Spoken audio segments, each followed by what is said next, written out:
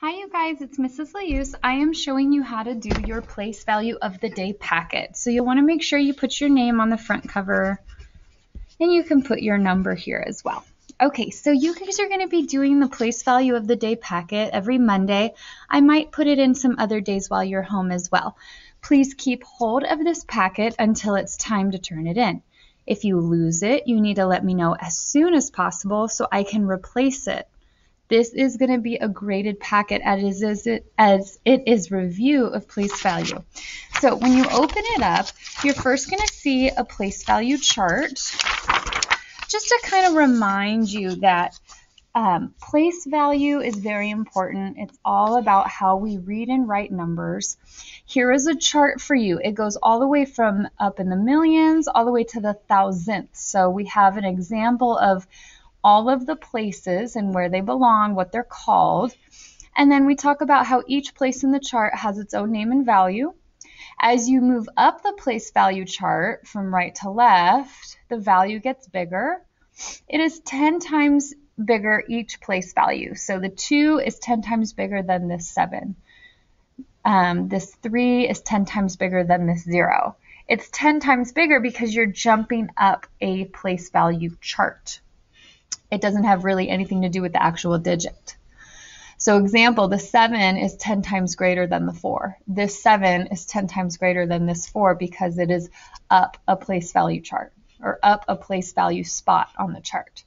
And the same thing as you move down. If I go from left to right, the values of each number get smaller and each one is 10 times smaller, or we could say it's 1/10 of the digit.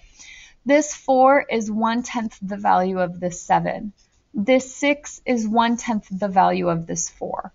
That was a place value lesson we did at the beginning of the year. I know it's been a while, but I just wanted to explain that to you because you will be working on that in your packet. So every single page looks like this. You'll have a certain decimal or number to be working with, and you're going to go through and answer all of the questions. So I'm going to go ahead and do one with you. This is the only one that I will do every single one with you on this page. Next time, I will tell you which number to do, and your assignment will be to complete the entire page. If you are struggling with this, you need to ask me for help when I offer it during our Zooms or in class. You need to ask me for help. This is very important. My expectation is that this is easier for you. If you find that it's not easy, it's time for me and you to sit so we can go over it so it can become easy for you so that you understand it. Okay, here's our number, 5 and 79 hundredths. It says write the number in word form right here. So we're going to write it out. We're going to write 5, and the and stands for the decimal, 79 hundredths. Okay. Round the number to the nearest. So you're going to round it to the ones, tenths, and hundredths place. Round it to the nearest ones. Find the digit sitting in the ones place, which is a 5. Look to the number to the right of it. It happens to be a 7. A 7 is 5 or more, so we knock on the door and the 5 rounds up to a 6.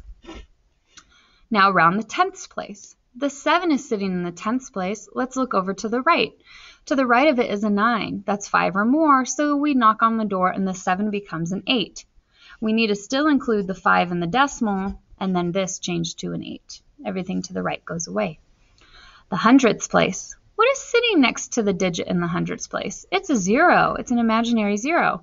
So this 9, if I look over to the right and it's a 0, it's 4 or less, we let the 9 rest, so this number stays the same, and these will be included, 5 and 79 hundredths. All right, now let's go ahead and write it in expanded form. So starting on the left, the first digit, it's a 5, and I'm going to multiply it times a 1 because it's sitting in the ones place. Plus, now we have the numbers in the decimal area, so we need to add parentheses. The digit is a 7, and then I multiply it by what place it's in. It's in the tenths place, and we write that as a fraction, 1/10. Plus our next digit, which is a 9, times 1/100th because it's in the hundredths place. And that's how we expand our decimal number. Let's go ahead and jump over here. So multiplying and dividing by powers of 10. What's wonderful is that we can use our zeros trick. Remember, when we're working with powers of 10 and we have a decimal, all we need to do is move the decimal. When we multiply, our numbers get bigger. If it's going to get bigger, that means when we multiply, our decimal always moves to the right. So if I multiply by 1 power of 10, which is 1 0, my decimal is only going to move once. So it becomes 57 9/100. If I multiply by 100, there's 2 zeros, so it's going to move twice. So it becomes 579 decimal. If I divide, the opposite thing happens. The decimal moves to the left because whenever you divide, your number gets smaller. So if I divide by a 10, my decimal moves to the left once. So it's decimal 579. If I divide by 100, it's going to move twice. Once, twice. Now, what's sitting here? An imaginary 0. So my answer is decimal 0579. Let's jump over here and compare it. I already wrote in the decimal for you, and we're going to compare it to this decimal. Remember, we read this left to right. 4 and 812 thousandths is what compared to 5 and 79 hundredths? We can only compare digit by digit. These are both sitting in the ones place. This is a 4, this is a 5. I know that 4 is smaller than 5, so my symbol is going to say less than. Let's go ahead and go to here. This is the lesson that we're reviewing that I think was a little hard last time when we did this chapter. It says, how many times bigger is the digit in the ones place compared to the digit in the tenths place? So I'm letting you know it is bigger. It's how many times bigger if it's only one place value over. It's only one spot. If it's one spot over, it's 10 times bigger. How many times smaller is the digit in the hundredths place compared to this digit in the tenths place? Well, it's only one spot over, but because it's smaller and it's in the decimal area, we say it's 1/10. Okay? All right, now we're at the bottom. It says, name the place and the value of the following digits. The 5 is in the blank place. The value of the 5 is blank. All right, so the 5 is right here. It's in the ones place, so I'm going to write ones. And the value of the 5 is just 5 because it's in the ones place. The 7 is in the tenths place. And the value of the 7 is 7/10. Okay, so be careful with that. 7/10. We're going to write it as a fraction. It's worth 7/10. And that's how you would read this fraction, 7/10. The 9 is in the hundredths place. And the value of the 9 is 9 hundredths. So 9 over 100. And that's it.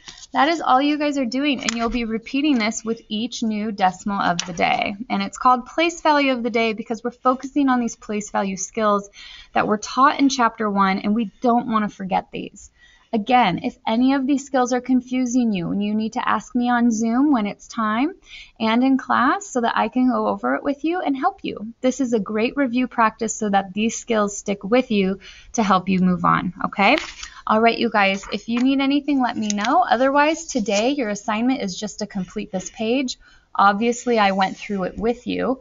If any of the parts were confusing, rewatch the video and then ask me for help.